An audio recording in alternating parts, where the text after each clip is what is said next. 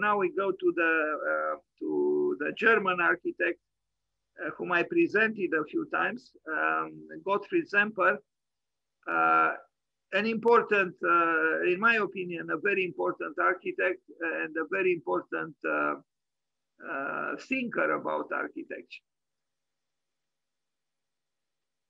So he was not born on the 15th, he died on the 15th of May in 1879. So he was 76 years old when he died. Some pictures with him. He was also a revolutionary. At one moment, he had to flee Germany because I guess the revolution was defeated. So the revolutionary had to fight for his life and leave. But he was an activist. He was militant. He was not just a passive contemplator of what was happening then. I don't know the details, but he was certainly a passionate man. He even has here a sculpture of himself, not like Erasmus with a book, but like a true architect with a set of plans, I guess.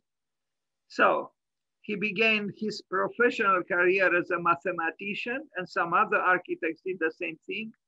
Introduced to architecture by these people, began work in Dresden in Germany, and took part in the Dresden uprising in 1849, so when he was 46 years old.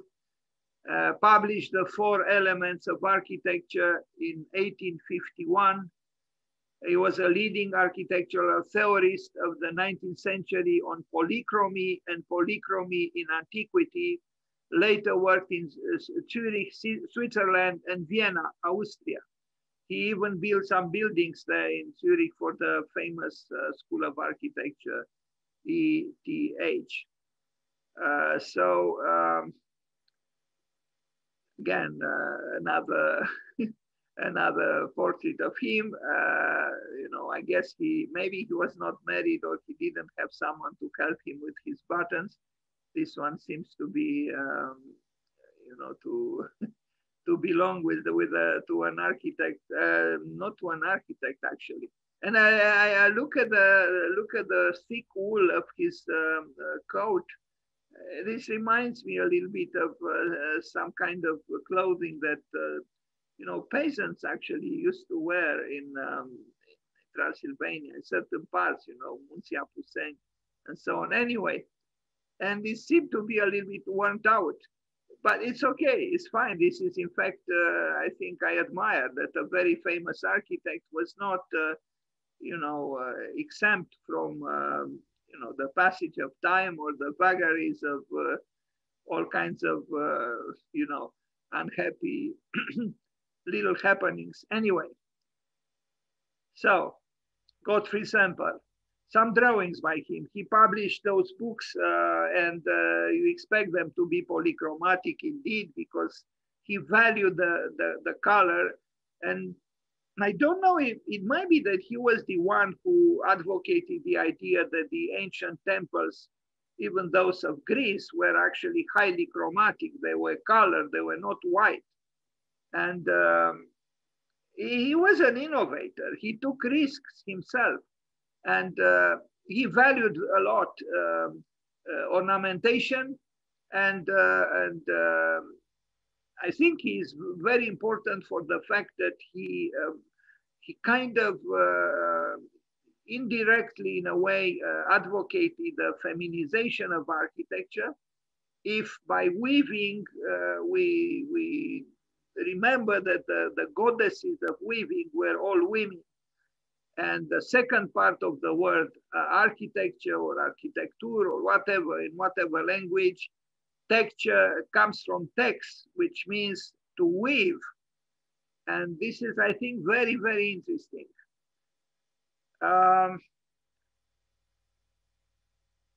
So, ornaments. Ornaments, those hated ornaments by modernism, but they are coming back. You know, there is always room for what was once banished to return.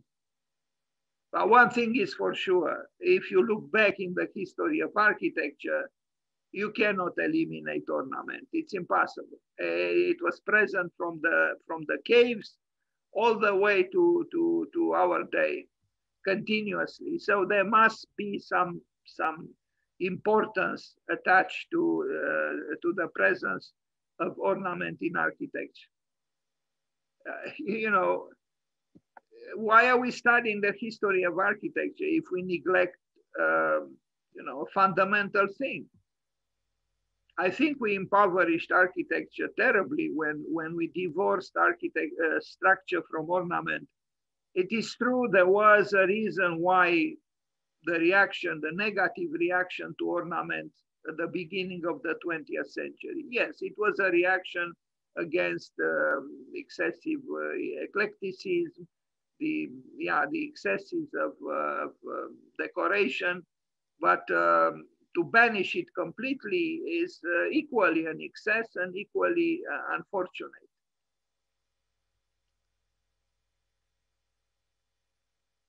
So there were great architects in the 19th century who advocated the cause of the ornament very strongly. You see, this is an Egyptian ornament. Why did they do it? Why did the Egyptians so-called lose their time doing ornamental work? Well, because they didn't have TVs and they didn't lay on their sofas and they didn't watch soap operas. That's why they had time to do ornaments. We don't, because we are busy with all kinds of nonsensical shows on TV. There is this website, which is a good website, ResearchGate, where you can see lots of materials about him. He also was interested, and I'm not very sure why. I mean, I think I know why to an extent, in knots, seam and twining. It's from this book, Der Stil, the style, from 1860. I have an instinctive or instinctual liking for knots. And it has to do with weaving in a way, you know, intertwining, with bringing together, not in a mechanical way, but in a more organic way.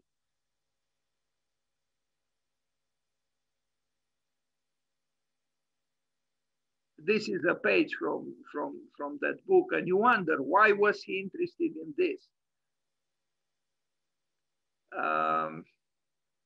But the intricacies of detail, the intricacies of ornaments are appreciable. And then I think they I don't know, they incite me, you know. I really think we impoverished architecture terribly when we got rid of the riches of ornament. This is a fragment from a Greek temple, right? Well, it was not white.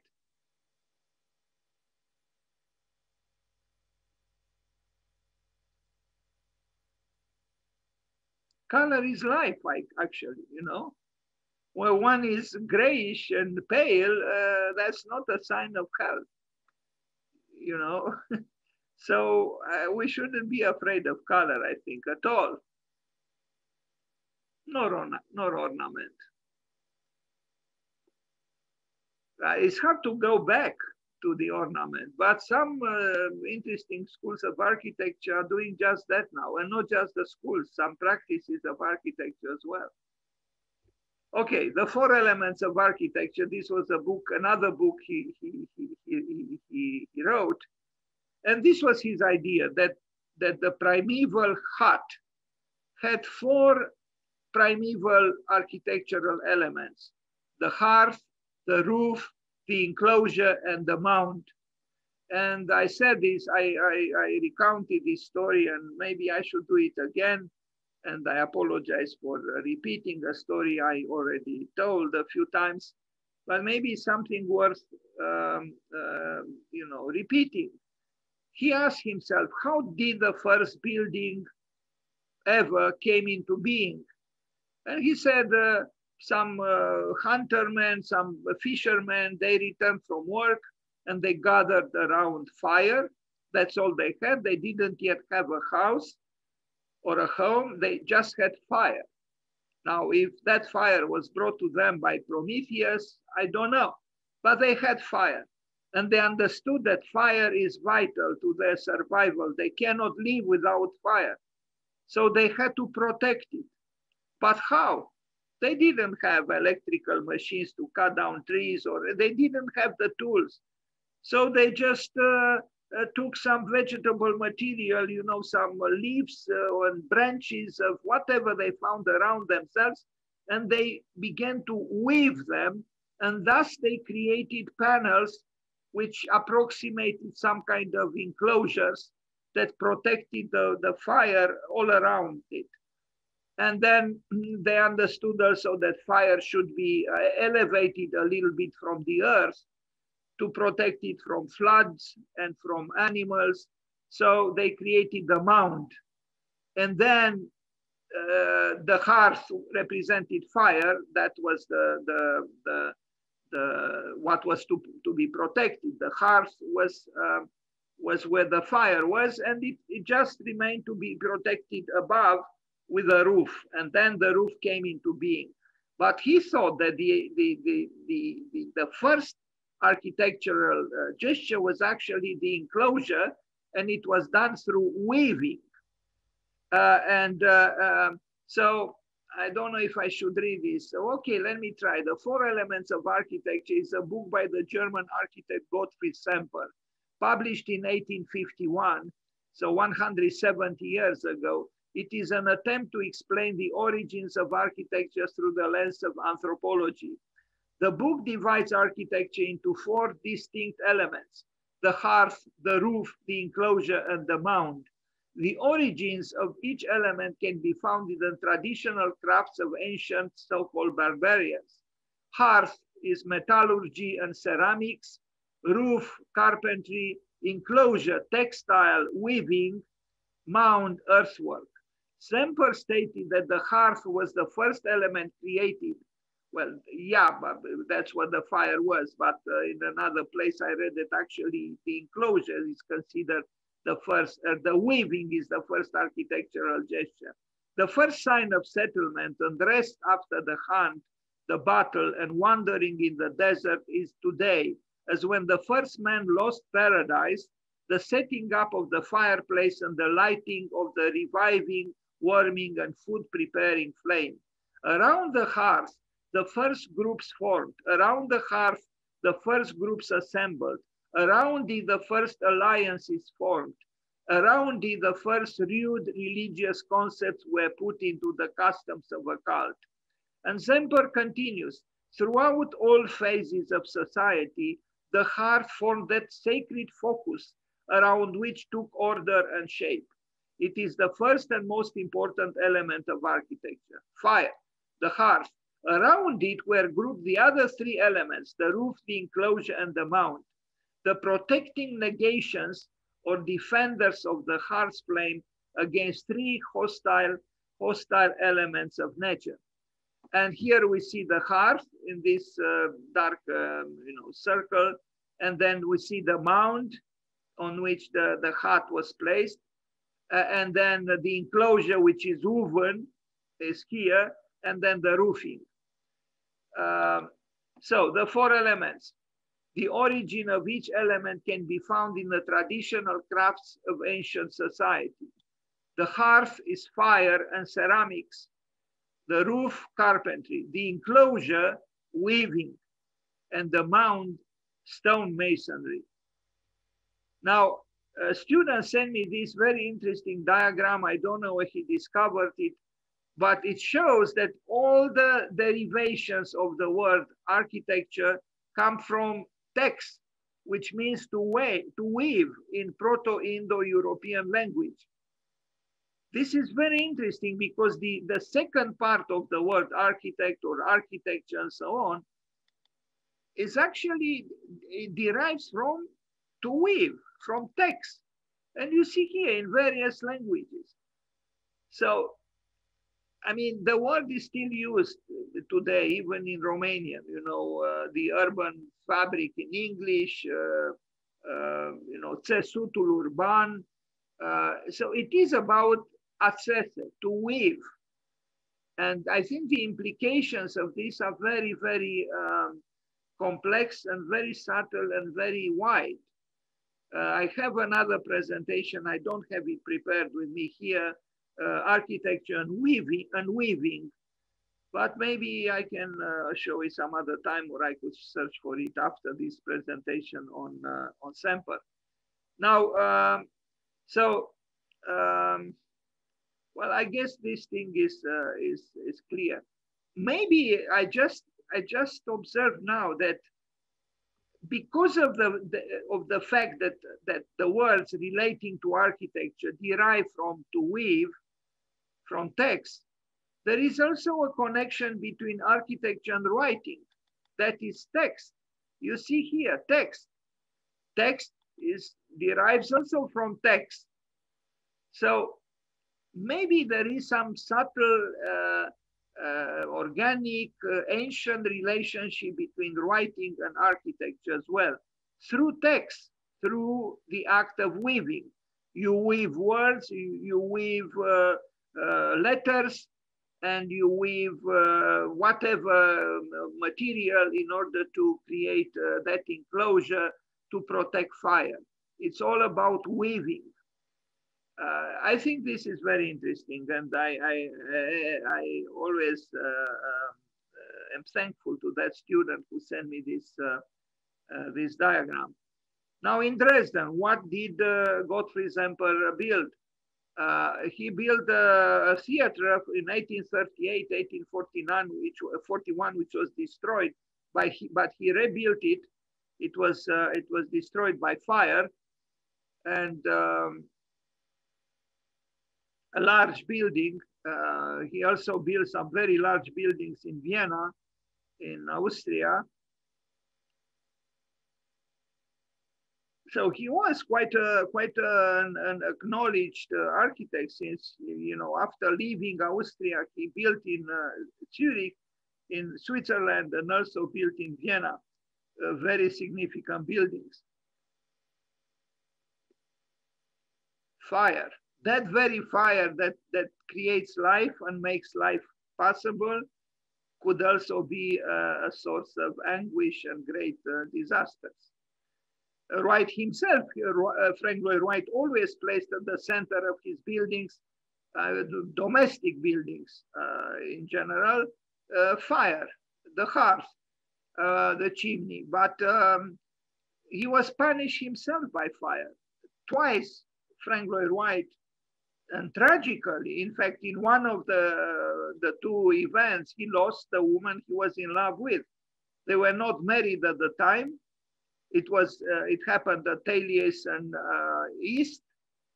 He was in Chicago at the time, and I don't know what happened. A person in his service, a black man, he set fire to the house, and then when people tried to escape the fire, he would decapitate them. And he lost, Frank Lloyd Wright lost the woman he loved, and also her sons, her two sons, who were not Frank Lloyd Wright's sons, were from the previous marriage, but all three were killed in that tragedy. And then later, I don't know how many years later, there was another fire that broke at Taliesin East, and this time he lost less. He lost less. He just lost a great collection of Japanese woodcuts. That is Frank Lloyd Wright. Anyway, so yes, there is Heraclitus thought that fire is the father of all things. That's how he described fire, the father of all things. And it's also, he is the great creator, but as we saw, also a great destructor. Anyway, this building was rebuilt by Gottfried Semper. This was Villa Rosa in 1839, was destroyed in the Second World War. And too bad, it looked like a nice building, but it vanished in the Second World War. Germany lost a lot of its buildings in that war, and you know, because of it also, I mean, because of Germany also, many buildings all over Europe, and not just Europe, were destroyed. Yeah. It's not a bad building. Now, of course, if you are not in a historic state of mind, you might say, what's so special about it? Well, maybe it's not so-called special, but it has sensitivity, and you know, there is a sensitive seriousness here which we cannot deny.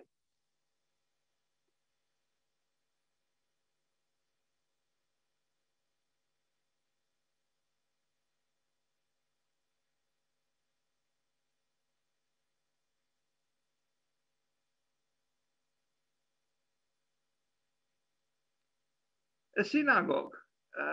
It was destroyed in 1938 in the terrible Kristallnacht, Crystal Night.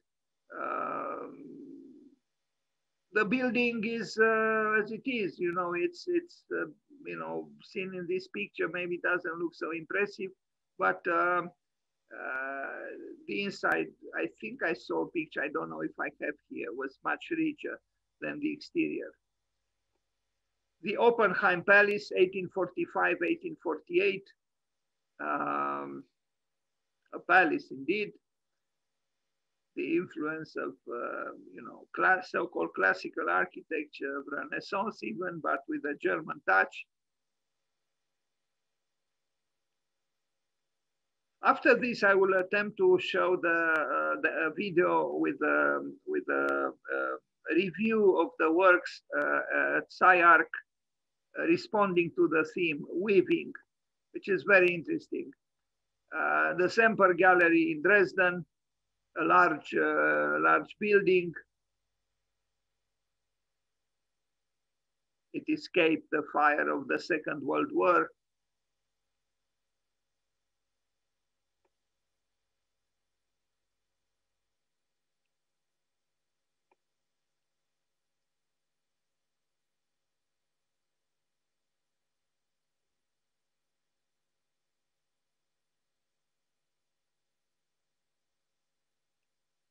This is the theater he rebuilt after the fire destroyed the first one. And this one escaped a similar tragedy. It reminds me a little bit of a building he built, one of the 4 buildings he built in Vienna, or in Vienna. We'll arrive at his buildings in Vienna.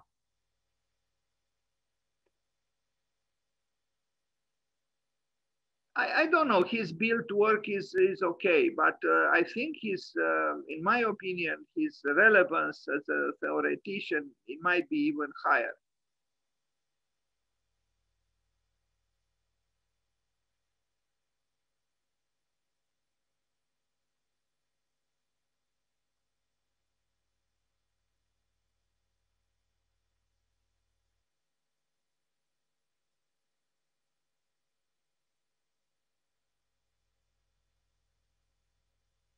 Here he is, we saw already.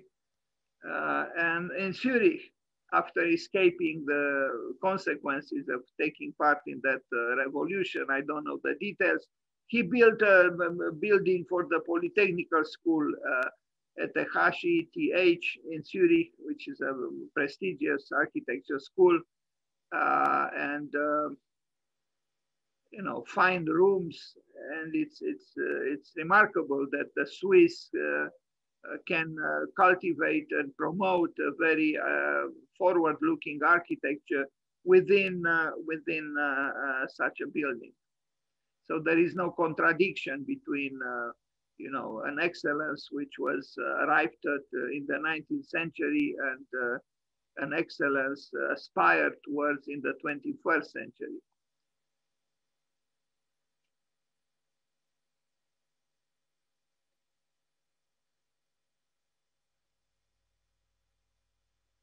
Maybe it's not an accident that that beautiful book on constructing architecture of Andreas de Plas mentions often the name Gottfried Semper. He was involved with this school, as you can see, I mean, in a concrete, physical way, by building important structure for the school. He also built an observatory in Zurich, but this building itself is, you know, is a significant contribution to the architecture of Zurich.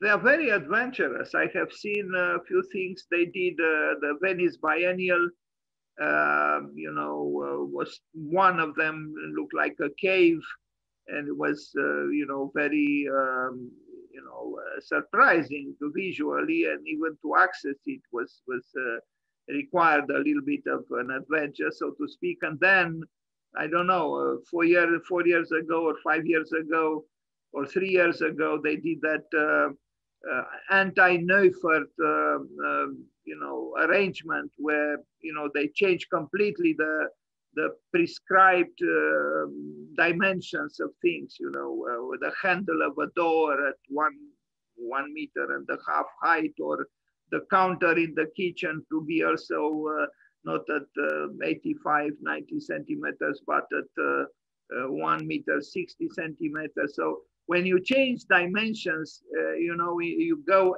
anti so-called natural way, which is not natural at all, actually. When you go against comfort, you obtain a different kind of architecture, an uncomfortable architecture, but enticing, interesting. So yes, in this building, they encourage an architecture that is very unconventional. The observatory from 1861, 1864, it's not an impressive building, but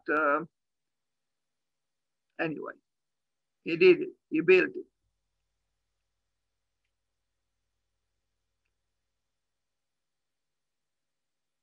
Now in winter tour, he built a city hall, almost like a Palladian, you know, structure.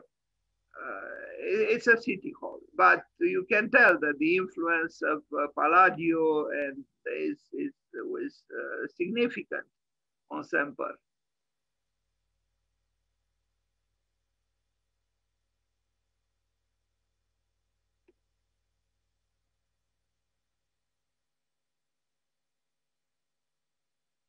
Not just Palladio, of course, but ancient architecture, the classical orders, the frontal, you know, look of a building that was a temple or whatever. He was immersed in history.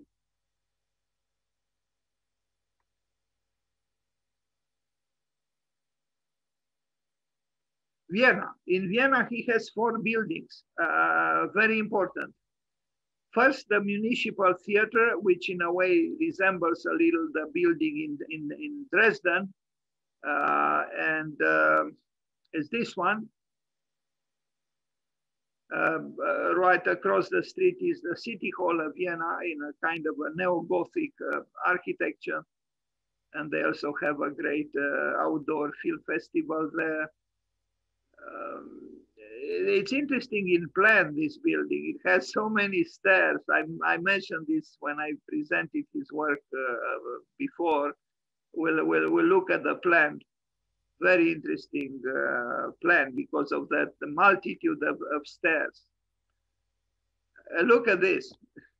I mean, it's stair near, there are, I think, 9 stairs. 1, 2, 3, 4, 5, 6, 7, 8, 9, 10 stairs.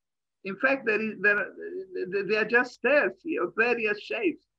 Very interesting. And of course, there are many other stairs, within the building. But this enfilade of this myriad of stairs makes this almost unique. I don't know of a similar example.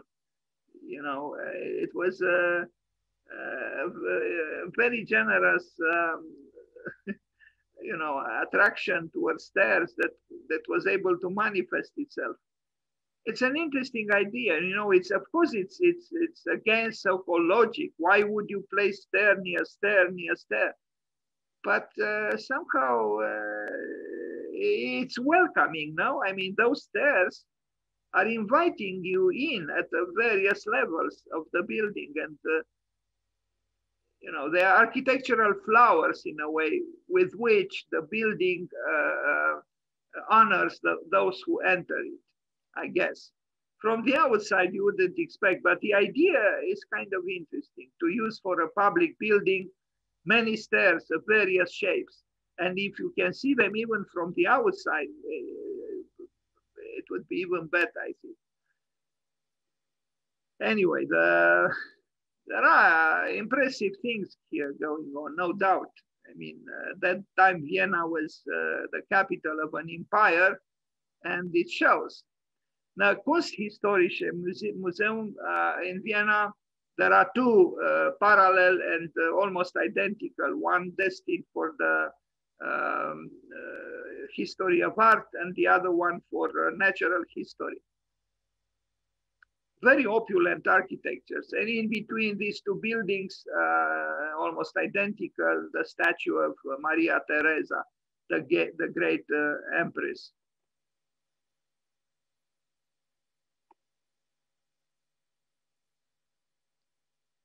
Now, you cannot strip these buildings of their ornamentation and the chromatics. It's impossible, because if you do, you destroy them.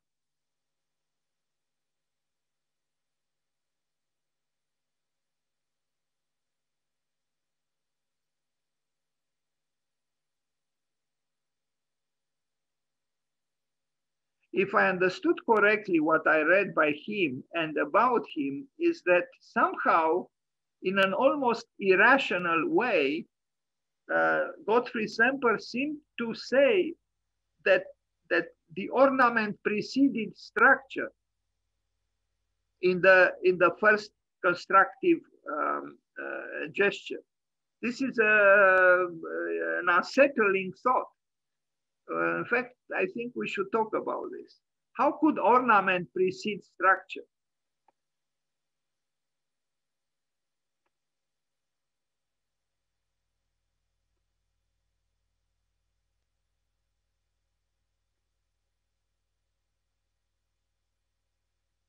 Now, this is a courtyard without glory.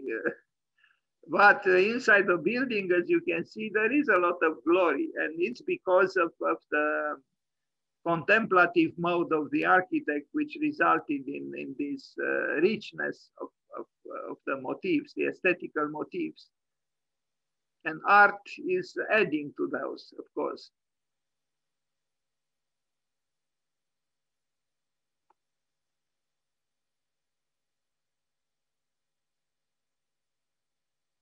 Vienna, the city of waltzes. Well, it's more to Vienna than just that, of course. But against the city of waltzes, I guess the constructivist Wolf Prix reacted.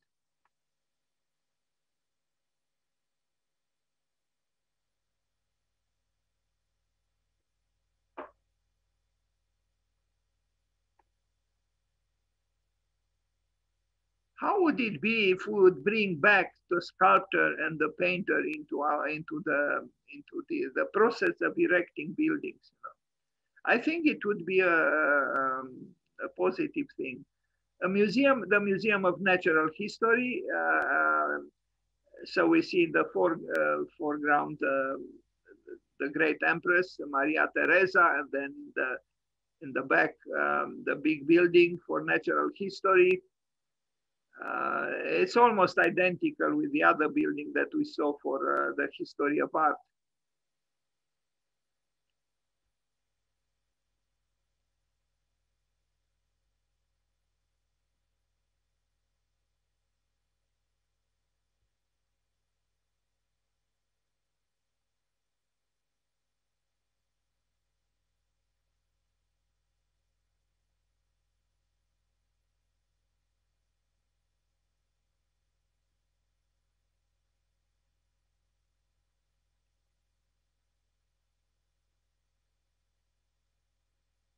So the immigrant did some great works in Vienna. You know, he was not Austrian, but obviously he was received with a lot of attention and generosity.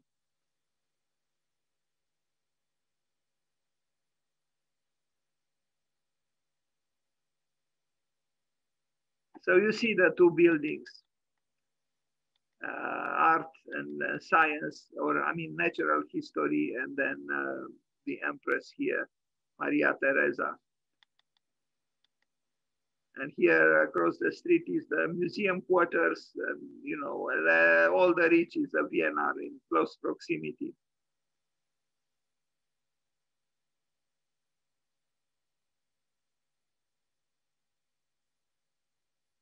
Now, I will end the presentation, this presentation on him with this, in a way, less important work, but for me, very, very appealing, because somehow more modern, because it was stripped of the opulence that the other buildings had.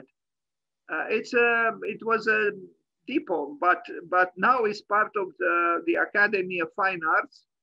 And I like this building very much also because of the unusual shape of the site plan. The building has an unusual plan, and it's a good building. Sorry for the resolution of these pictures. The structure is very fine. It's industrial, but also with a touch of humanism, which is not done any longer, but at that time it was. And yes, a very good building.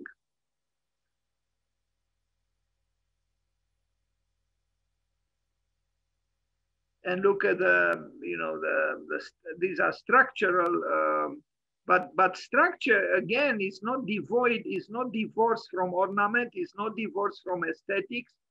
So, you know, this page was probably generated, you know, by some kind of a collaboration between the architect and the engineer. And it's both technical and aesthetically pleasing. And I think when structure assumes also the other side of the story, aesthetics, it becomes richer and more satisfying and more complex. The building towards outside is fine. It's, you know, it's not highly innovative, so to speak. But inside, I think, is very satisfying. And I like these columns, you know, which are not just utilitarian, but they also have, as I mentioned, an aesthetical dimension. And this makes them more sensitive and thus more pleasing.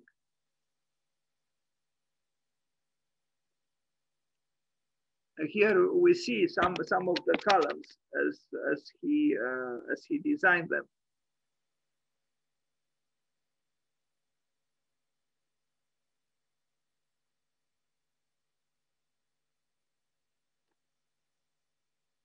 Cast iron.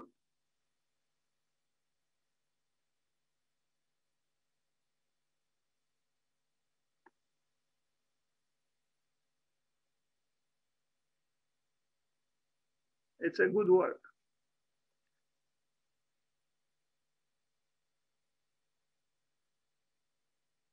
And I'm sure the students of the Academy of Fine Arts in Vienna enjoy it. And they have all kinds of events here, exhibitions, and so on.